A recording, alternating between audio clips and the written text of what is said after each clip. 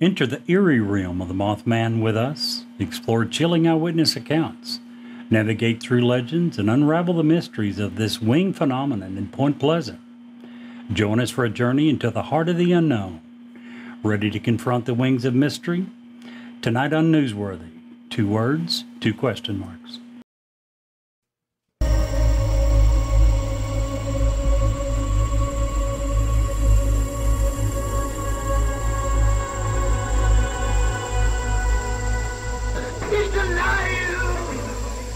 Have you checked the children?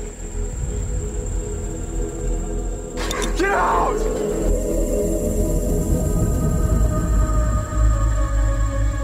You have scoured the podcast world and finally found us, Newsworthy with Steve and Jerry, where we delve into all things mysterious, macabre, or out of this world, and decide if they are truly newsworthy.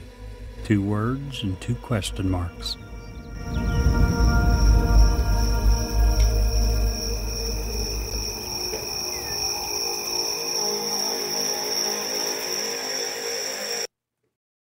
Why should you work with Ed Locke? A better question is, why wouldn't you work with him? He is proud to support an amazing lender, USA Mortgage. When you work with them, you can expect a home financing experience that is free of hassles and headaches.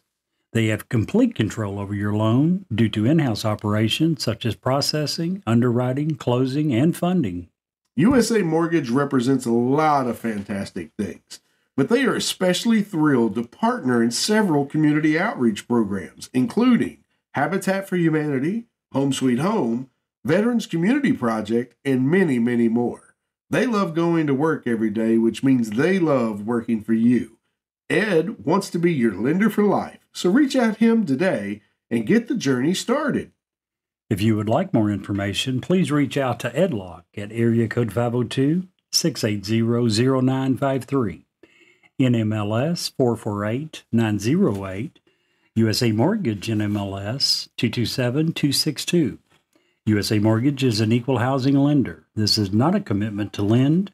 Additional terms and conditions may apply.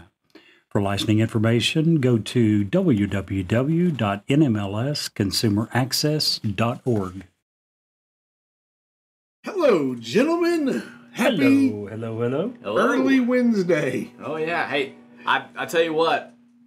What? My back is looking so much prettier. Oh, man, look at this hair that he's got braided, Jay. Look at that. Telling you. I've never seen such greatly braided back hair in It my was entire life. I was, after listening to that episode last week, I was really regretting not rescheduling, but, I think after looking at it in the mirror, it was definitely. Yeah, they did a good job. I'm really shocked that someone has that much back hair that's not been like considered Yeti at some point.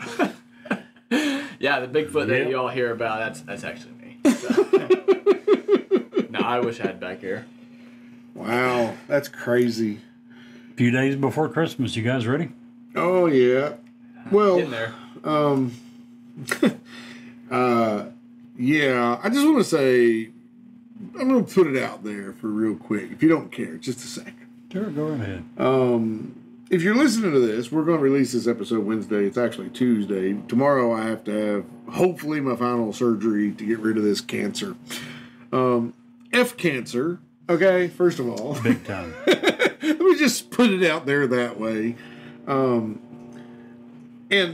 how do I say this? So, like, if you've ever had or develop in the future cancer, and it seems like I never dealt with it much until I had it, and now everybody I know has it, and it's like weird, and I hate it. Everybody's experience, even if they have the same cancer that you have, is different. We went to this thing, and I don't want to get too into it, but I listened for 20 minutes while this lady told me about how non-bad my cancer is. And I agree.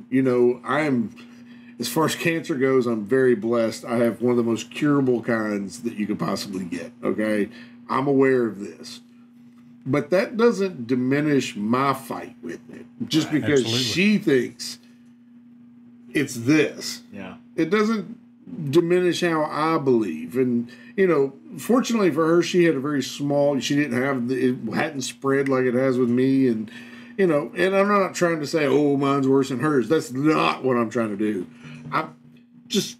It's still cancer. Like, just think before you speak. Yeah. You know, because everybody deals with, I'm a very positive person, so it didn't really affect me that much, okay? I you know, regardless of what happens, I know I've got this and God's got me, right? So even if the worst case scenario, I'm okay. But everybody deals with that differently. And if you don't know that person very well, you're not sure how they're going to react to that. And I can speak from from the other side of it now, that I just wanted that woman to shut up. yeah. For sure. I mean, granted, she was just trying to be empathetic. You know, she really didn't know what to say. And positive. She's probably trying to. But everybody's struggle is different with this disease, even if you have the same kind of disease. Well, and like you said, when you first, just hearing the C word. Yeah. In any context, no matter if it's a curable cancer, an uncurable cancer, you know, you spread your type. The surgery's still real. Recovery still sucks. Right. Radiation still blows. Right. It's not something to take lightly in any circumstance whatsoever. So I just want to, and I don't mean to take over the whole podcast with that. No. But it just needs to be said. You know, people who are survivors or dealing with cancer, you know, it took my ex-father-in-law last week. I've got close family members that are fighting much worse type cancers than I have. I've got good friends that I love dearly that are getting ready to take ungodly amounts of chemotherapy over the next, and are going to miss 2 months of work. So I'm not saying don't have empathy and don't care for these people, but just please mind your words. Yeah. You know, because you may have experienced something or feel a certain way towards something doesn't mean that their psyche and where they're at in their battle can handle what you're about to say, if that makes sense. It does. Absolutely. But ultimately, I just want to take that minute and say F cancer. Something you said a minute ago about God's got me reminded me. Have you ever heard there's a gospel song called I'm a Winner Either Way? Have you ever heard the song? I have. I love Beautiful. it. Beautiful song. If I stay or if I go, I'm a winner either way. Right. So anyway, now back to what we're talking. Man, we got a fun topic today. But you know, Brett, you'll be so proud of me, Brett. So proud. Because I've been doing something and learning about something that you find very amazing. You and my son Joshua, both. Bringing math. back here? Huh? Oh, man. Math, dude. Now, see, I can tolerate algebra. Maybe even a little calculus. Used to do that when I drove the truck. Oh, yeah. But you know, graphing, that's where I draw the line. Oh, Really?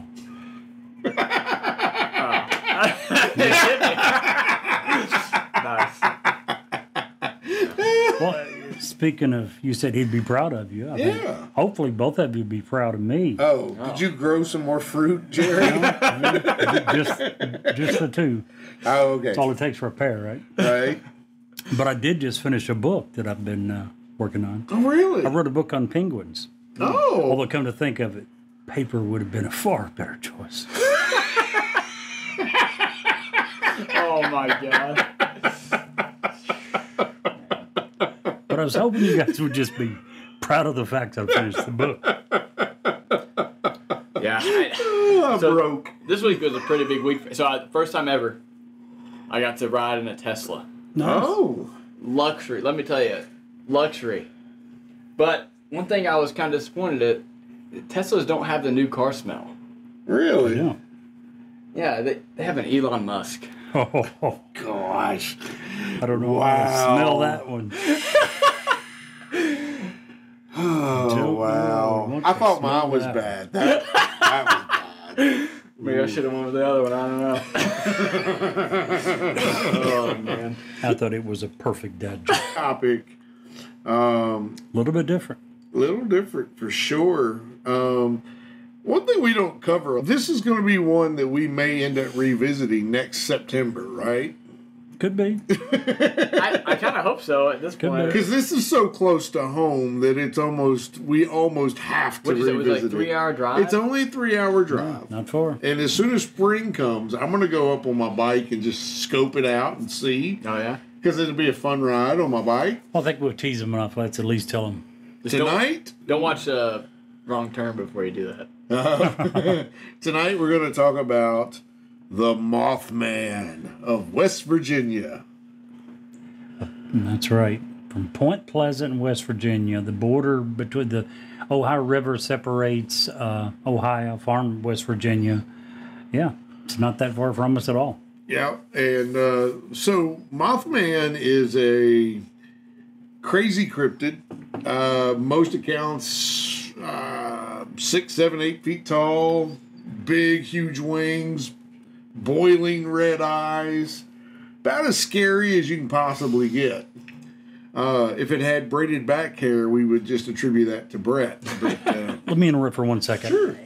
If there is people out there like Brett and I who, before Steve suggested this, had never heard of Mothman, and neither of us had heard of cryptids, there may be other people out there that don't know what they are. Sure. A cryptid is a creature or animal that is said to exist in the wild, but whose existence is disputed or unsubstantiated by science. So, yeah, there is no absolute proof, which is what I was getting to earlier. But at least now you know what the word means that we brought up a few times. That's Absolutely. Sorry to interrupt. And that would encompass Bigfoot, Yeti, Mothman, Nessie, Chupacabra, the swamp guy down in New Orleans, whatever his name was, I forget. But yeah, anything of any size that is of intelligence.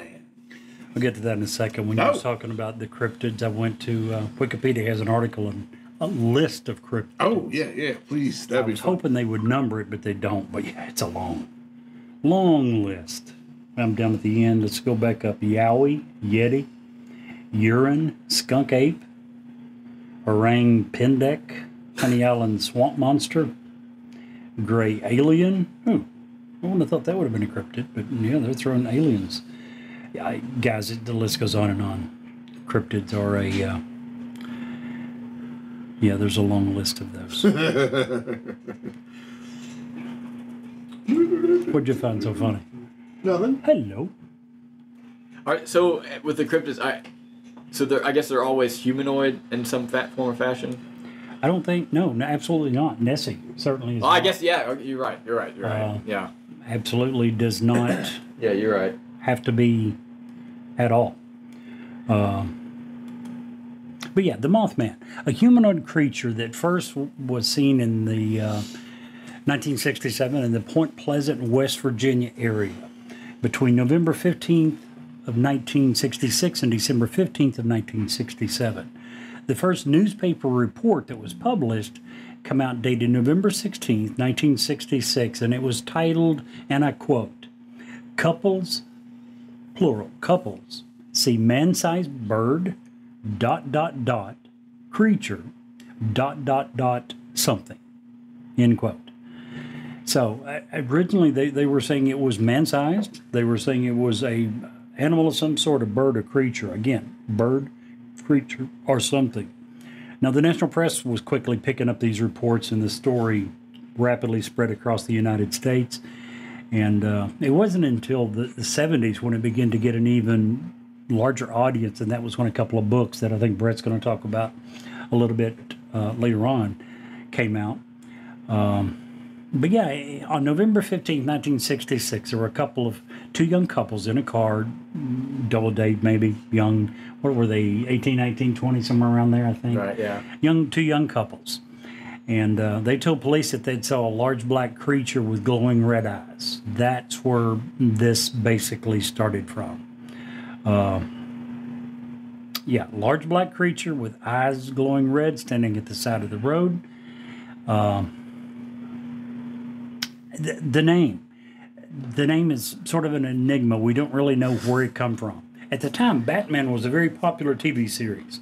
Now, the villain Killer Moth, was never on the show, but he did appear in the comic book series, and many believe that this influenced the media to come up with the term Mothman that was used for this creature. He got pretty famous when a bridge that separated Point Pleasant, West Virginia from Ohio, the Silver Bridge, it was an I-bar chain suspension bridge. It was built in 1928, and it was the bridge that carried the U.S. Route 35 over the Ohio River and connected the two cities.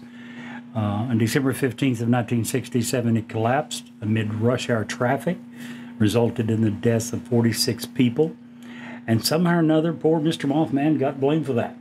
He got blamed for the destruction of the bridge and the death of 46 people. Yes, Steve.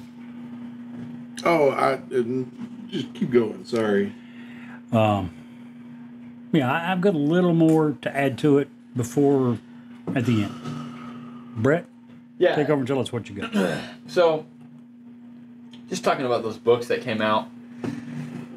So, in my research, the first one that really stood out was in 1970. Gray Barker, who was known for other books, on UFOs and other conspiracy theories, wrote, "Evidence indicates that he was skeptical of most UFO claims and mainly wrote about paranormal events for financial gain." So this guy was very much discredited later on in his life. And while this book definitely increased the enthusiasm and the following of the Mothman, it doesn't seem like it's something that is very credible. You said he was discredited. How so? So I got that source from Wikipedia, and they referenced the Skeptical Inquirer, and it specifically the May-June 2002 issue of that, where the journalist John C. Sherwood, who is a business associate of researcher Gray Barker, published an analysis of the private letters between John Keel, who I hadn't mentioned yet, and Barker during a period of Keel's investigation where, so in 1975, John Keel wrote the Mothman Prophecies, which is probably the most famous book on the Mothman, which basically combined the accounts of the Mothman sightings with John Keel's theories on UFOs. So basically, he had basically said that the Mothman was some sort of holographic rendering done by UFOs. And like I said, after the issue of the Skeptical Inquirer, it seems like both Gray Barker and John Keel have been somewhat discredited. So it's hard to take what they say to be truth. I will say John Keel, his book did lead to a movie that was made in 2002 called The Mothman Prophecies, which was the same name as the book, starring Richard Gere. Sorry. And, it had some sort of cult following, but nothing more than that. It was very loosely based on the book. So, go ahead. No, go ahead. Oh, what was you going to do? Ask if you need the charger. Oh. No, not yet. Good old laptops.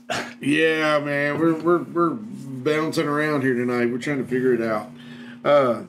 So, according to the book, yeah, everything's fabricated. What about the 4 eyewitness accounts of the 4 couples? Yeah, so that's something I definitely wanted to get into. So we got Roger Scarberry, Linda Scarberry, Steve Mallett, and Mary Mallett. So obviously Roger and Linda were married. Steve and Mary were married at the time.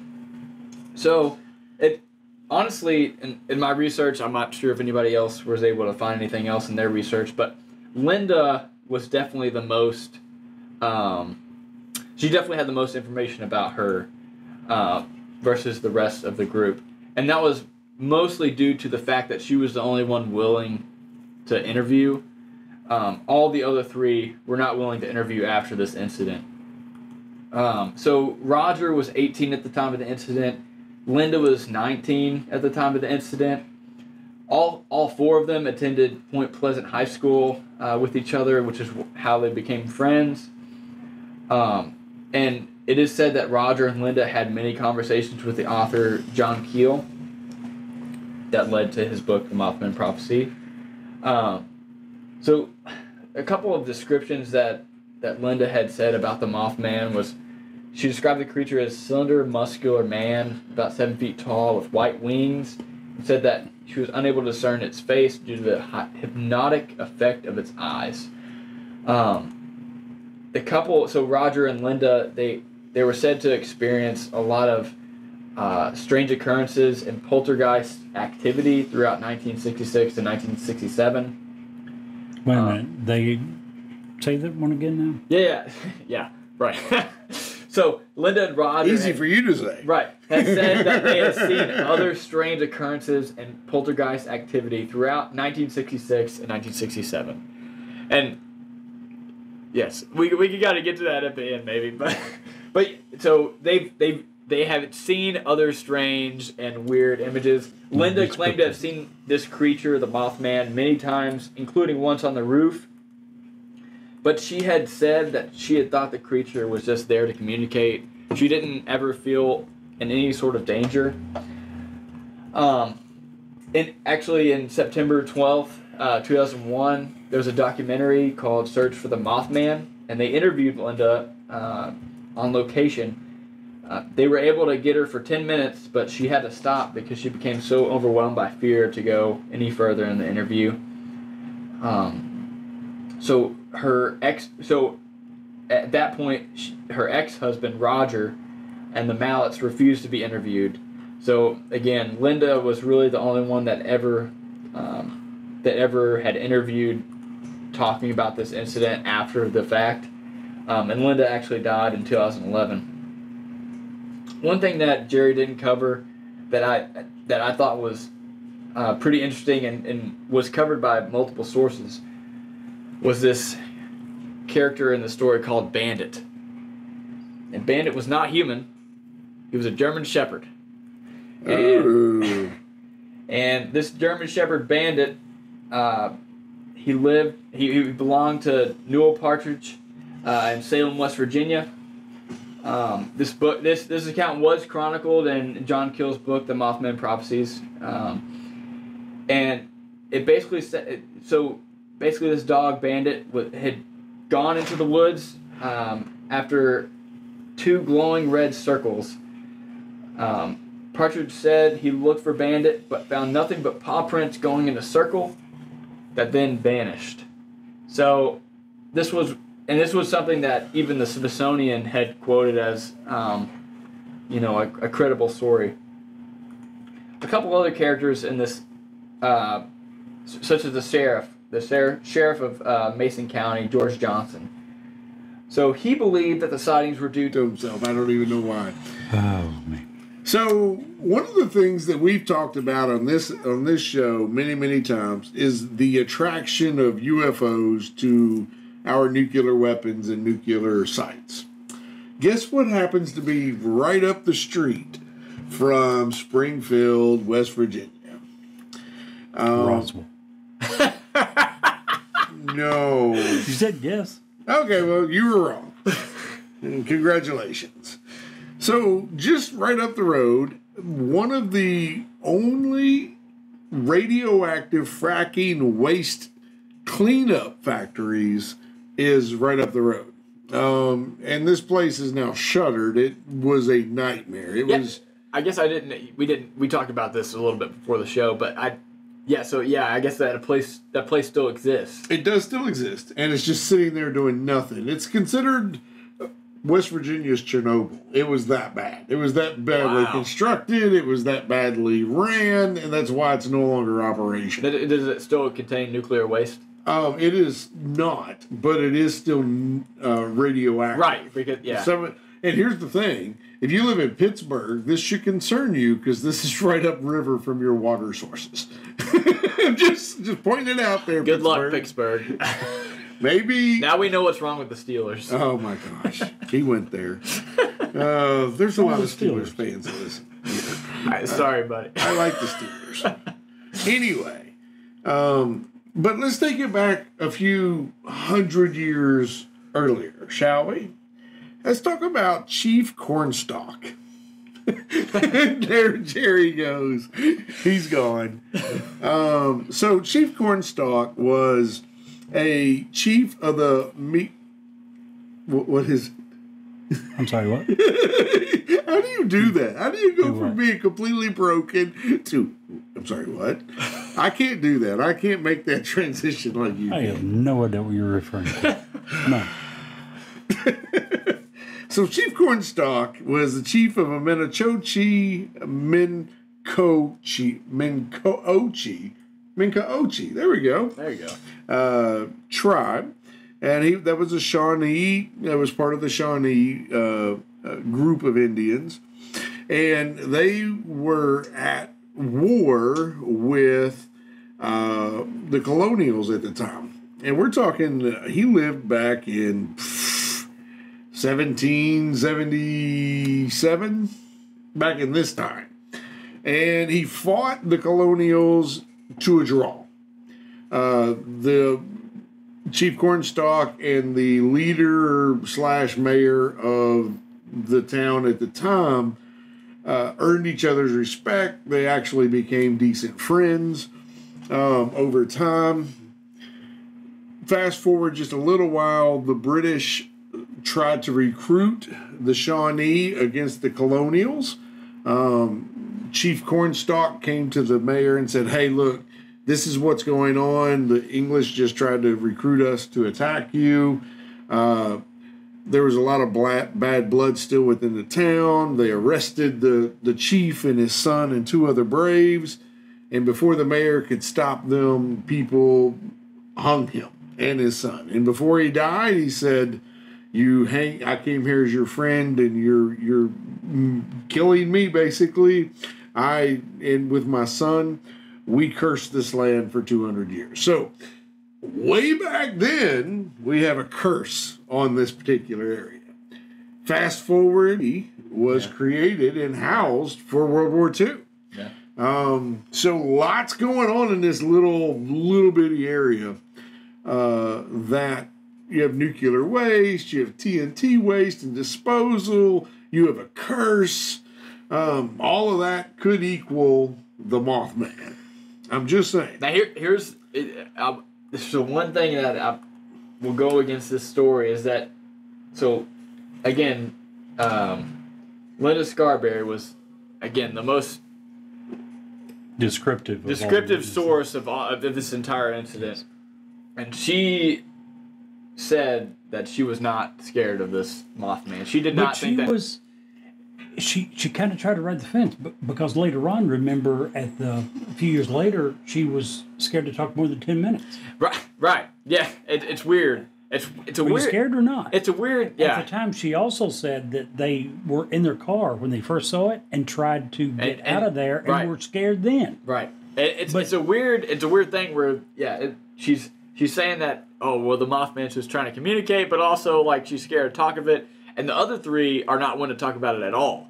So it's a very weird scenario, and where you say the 200 years, it seems like in this area the Mothman appearances stopped in 1967 when the Silver Bridge collapsed. Right. So, and when did you say that year was? Was it 1777? 1777. That's when. So that would have been another 10 years after this. Yep. Also, just wanted to point it out that no one in West Virginia believed Mothman collapsed the bridge. They believed that was he was warning against the bridge collapse. Gotcha. That was the ultimate thought. I thought I'd read that he was actually blamed for the 46 deaths. So I thought they thought he had contributed. I don't think so. Yeah, we talked about that, right? The 46 deaths. Yeah, I briefly mentioned it. Yeah. Also, there are rumors, and I'm using air quotes here, because we have no actual proof of this, but that Mothman was seen around the Twin Towers and not before 9/11. There are rumors currently that Mothman is hanging out around the O'Hare Airport in Chicago. Let's pray nothing happens in Chicago. But same and similar to what your witness has said, people hear communication, chirps, hums, things of an insect type. Right. I can't remember the way they described what they heard, but yeah, they described hearing some sort of noise. You know what I'll think about when I hear them try to describe it, and because we're Star Wars geeks, we'll get it. To me, it sounds like how the Geonosians would speak. That's what I hear when I hear her trying to make those descriptions. That's awesome. Yeah. So made a screeching sound. They said the creature flew after their car, making a screeching sound. Yeah. And no matter in the what was it, Chief Cornstalk? Cornstalk. He adds something to the story for sure. I think the biggest argument for the story is that 4 different people claim to see the exact same thing at the same time. And 3 of them did not want anything to do with the story after the fact. Even before those 4 in the car, those 2 couples saw, there was other reports of Mothman in the area. The story of Bandit was before that. And all of those people drew or sketched similar sightings. So could this have been a huge, eagle or condor? Maybe. Yeah. California condor's got a wingspan of 9.5 feet. Huge birds. Is it a Mothman, though? Yeah. Really. Like I said, this wildlife biologist said the Sand Hill crane was... I want everybody listening to look up the Sand Hill crane. We'll put a link to a picture on the episode. If that looks like the Mothman as described, it doesn't look like anything like the Mothman. No. I think that the max height is 4.5 feet. So it's not a 7-8 foot being by any means. A few days after the initial sighting, 2 volunteer firemen also saw something that they described as a large bird with red eyes. Yep, on a roof. Yep.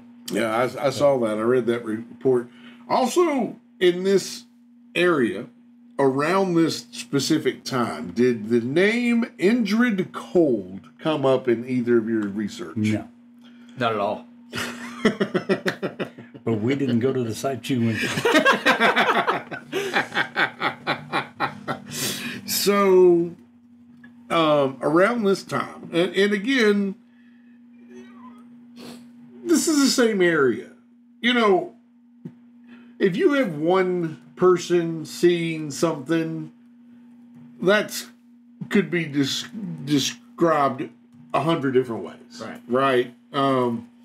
If you have 6 people or 8 people, as we do right now, that have all seen the same thing and sketched it out, then we have something that's not so coincidental anymore. Just the simple fact we have so many weird and bizarre things going on in this particular area leads me to believe that there's something. And the name and the legend of Indrid Cold just adds to that. So I just want to say, I don't think we can cover Mothman without covering Indrid Cold. Same time frame. Same area. Completely different circumstance. Here's what I mean. Woodrow Darren Berger made his living selling, and this is coming from Historic Mysteries. Woodrow Darren Berger made his living selling sewing machines. November 2nd, 1966 was a long day for him. By 7 o'clock, he was driving along a hill just outside Parkersburg on Interstate 77 and was looking forward to going home. Cold, wet evening.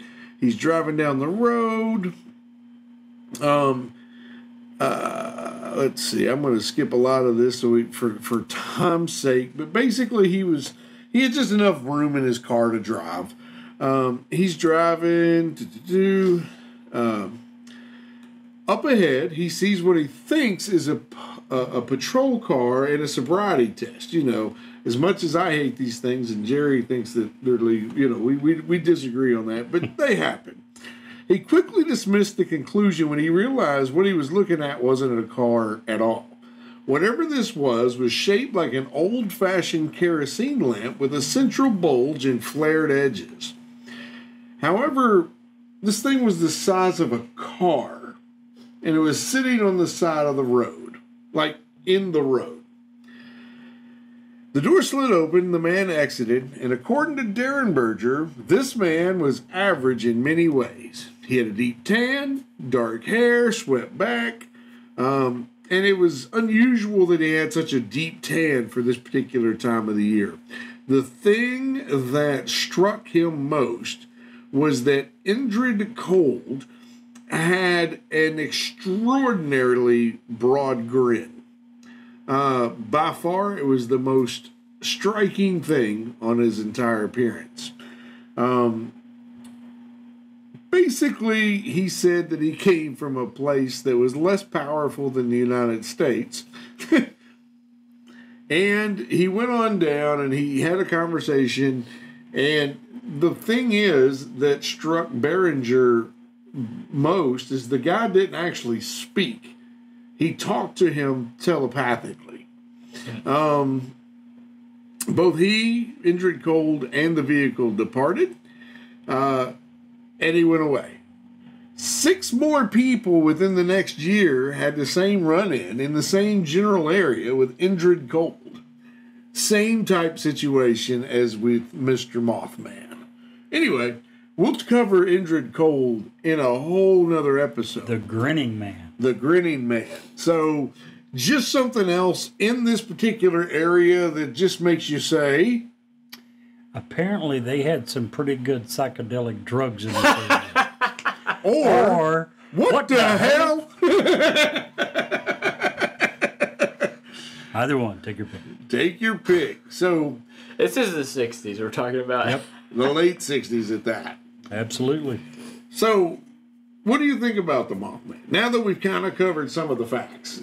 Yeah. We've seen some of the pictures. This is newsworthy. Is this? We ain't got there that. yet. Just what do you think? We haven't got to the question. Okay. We All got right. a few minutes. I'm just... Here's what I think. All right. I think, what does an area do when you've got this humanoid creature that's scaring the hell out of the public? Many believe caused a bridge to fall that killed 40 people. Well, in Point Pleasant, West Virginia, what you do is you have a Mothman Festival every year, annually. Annual event for 20-something years. It started in 2002. What did you say the population was? 4,000 of the town. Right. What? Why would you not? Why would you not? Why would you not? I agree. Now, the Mothman Festival is held every third weekend in September. They claim that people from all over the world gather to celebrate their favorite cryptid. So they have tried to market it as not only a celebration of Mothman, but all cryptids. So you're welcome to come and celebrate whatever your favorite cryptid is. I think if you come in 2024, you come and you stop by the newsworthy. If you do, September 21st, September 22nd, 2024 is when it's going to be going on. Is it a 2-day event? 2-day event. Okay. A town of 4,000 people Can't wait. draws approximately 25,000 people. 25,000 people. In 2022, it generated over $2 million in revenue. They do this by having merchandise from various vendors, live bands, guest speakers, cosplay, and many attraction and events. Don't forget, while you're there, to tour the Mothman Museum while you're in town. It is the only Mothman museum in the entire world. Make sure that you have your picture taken with the famous Mothman statue that sits adjacent to the museum. Wow. So, what do I think? I agree with Brett. Somebody said, you know what? We could probably make some money on this. Why would you not? I agree. Why would you not? That's the thing. It's like, just because they want to make money off it doesn't. No. It's not a discredit to the story. Don't take that as me saying that it was. And, you know, we talked about this before the show. Patreon, again, we're coming for you. But who knows? Here's the thing for me is 4 people saw the same thing at the same time. And 4 people before them saw it at different times and had the exact same description. No, not exact same. Similar enough. Well, you get the story of, you know, Bandit the dog. and that's a story that the Smithsonian put out. I mean, it's a credible story. It's tough. It's a tough one for me because I'm on the fence. I really am on the fence with this because I think there was something there. I don't know what. Like we said before, there's truth to every story. Sure. Every story has some truth to it, and I don't know what that truth is. Well, I don't think it's some sort of heron or some sort of bird. I don't think that. I really don't. Yeah, this is a tough one. It's a tough one for me. I don't know. I just want to point out that very recently, we talked about the radioactive area that is near here. In Chernobyl, there are dogs now that their DNA has been altered already by the radiation that they've encountered. They're thriving, though. Really? Yeah. I didn't know this. And there are fish in the water that have obviously had their DNA altered, but they're thriving. This would be a good episode to do. I really don't. I didn't know about this. It's insane the way life. In Jurassic Park, Jeff Goldblum's character said it brilliantly. Life will find a way. Right.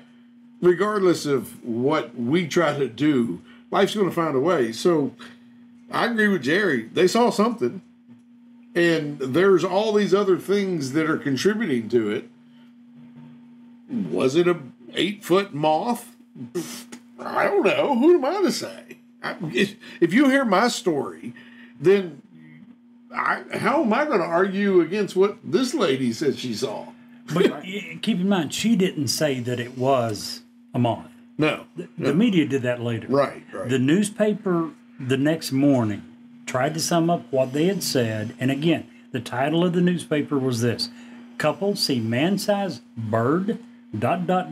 creature, ... something. You can't argue with that. I like the right. Some humanoid with wings. It was basically something. That I cannot argue with that at all. She saw something. Didn't know what it was. If you believe in the Bible, how many pictures of angels or demons have you seen that are humanoid with wings? I mean, I'm not trying to get religion into this, but I mean, it's not. I'm not of the mindset of just discounting this entirely. Oh, I agree. All right. So, Jerry, is this more or less? Does this need more or less coverage? Thumbs up, thumbs down for you, Jerry. I think we've done a pretty good job covering it. I don't know that it actually needs more. I'd say thumbs down. Thumbs down. Brett? Man, this is a tough one. This is a tough one for me. Let me go first then. Yeah, and you then go first. You can piggyback on what I say because this means something in the future. Yeah. I think for the sake of us going live on location to Point Pleasant at the next Mothman Festival, I'm going to give it a thumbs up just so we have a reason to go and check it out. I will say this. It has given me enough reason to want to go to this festival. Yeah, absolutely. Because it's and also it's a tough one. This is not like the what was that General or Colonel Corso? This is not the same as this. Because these four people did not get any financial gain from this. Right. In fact, they were afraid it was going to ruin their lives. Yeah, they didn't want to talk about it. And that's what is keeping me like, maybe there was something to this. I think, like I said, I think there's truth to every story. I'm going to give it a 3/4 thumbs up. I'm going to give it a 3/4 thumbs up. I want to qualify my previous answer. This particular story, I'm saying thumbs down to. The festival, I'm saying thumbs up to because it is for all cryptids, not just the Mothman. Yeah, I think it'll be a blast. I think it'll be a hoot. Yeah, I think it's going to be awesome, yeah. So, anywho, well, guys, there you have it. We've covered the Mothman. Did we forget something? Did we not cover something you want? We brought up Ingrid, the Grinning Man, Mr. Ingrid Cold. We're going to bring him up later in a different episode, I'm sure. But send us an email to where, Jerry? Newsworthy with StephenJerry@gmail.com. Man, that episode is really interesting. And if you'll stick around for us for just a few commercials, we have another great story to tell you. Hi, this is Edlock with USA Mortgage. When it comes to buying a home, the process can be overwhelming and confusing. With so many options, it can be hard to know where to start. That's why it's important to work with a certified mortgage loan originator. I have the knowledge and expertise to guide you through the process and find the best mortgage option for you. I will work with you every step of the way to ensure that you are getting the best deal possible. So if you're looking to purchase or refinance, please reach out to me at 502-680-0953. So don't take on the stress of buying a home alone. Work with me and I will make your dream a reality. Trust the professionals and make your home buying experience a positive one. MLS ID 448908, DAS Acquisition Company, LLC, doing business as USA Mortgage, MLS ID 227262. This is not a commitment to lend. Additional terms and conditions apply. USA Mortgage is equal housing opportunity. If you want us to review or rate your product on air, if you have suggestions for new episodes, awesome ghost stories, or anything else, please reach out to us. Our email address is newsworthywithsteveandjerry@gmail.com. Our text number is area code 540-709-1318.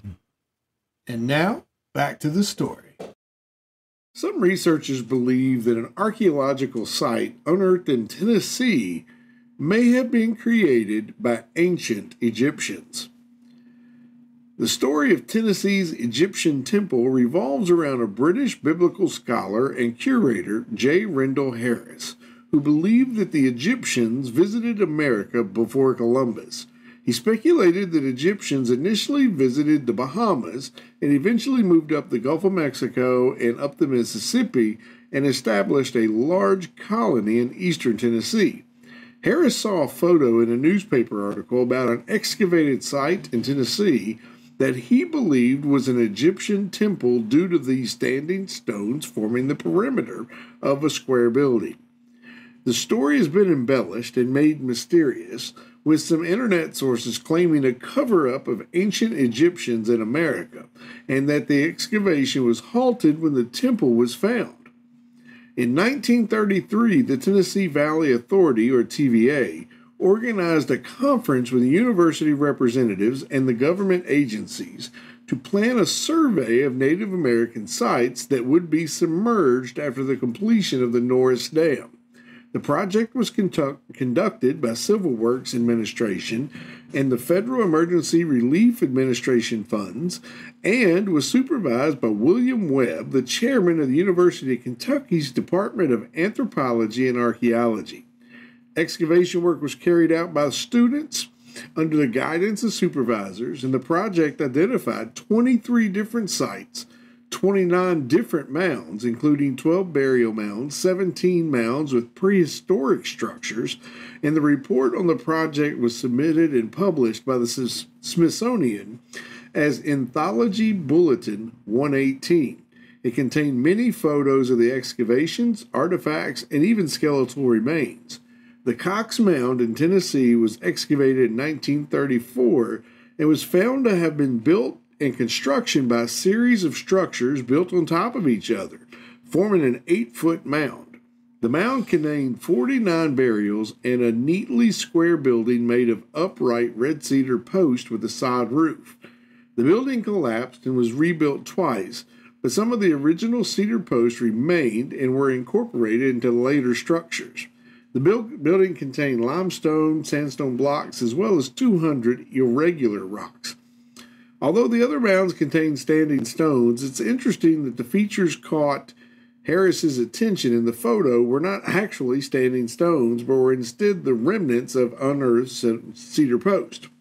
A thorough investigation of the artifacts discovered in the excavation revealed that they were fairly typical of Native American objects found in the Mississippian settlements.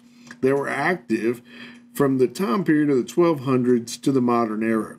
As of now, all the sites that were excavated by the TVA have been submerged for over 80 years, adding more fire to the conspiratorial flames. And just so you know, this isn't the only place in America that Egyptian artifacts were supposedly found. If you want more information, Google Egyptian artifacts in the Grand Canyon. And Jerry, if you can't see the light, Be the light.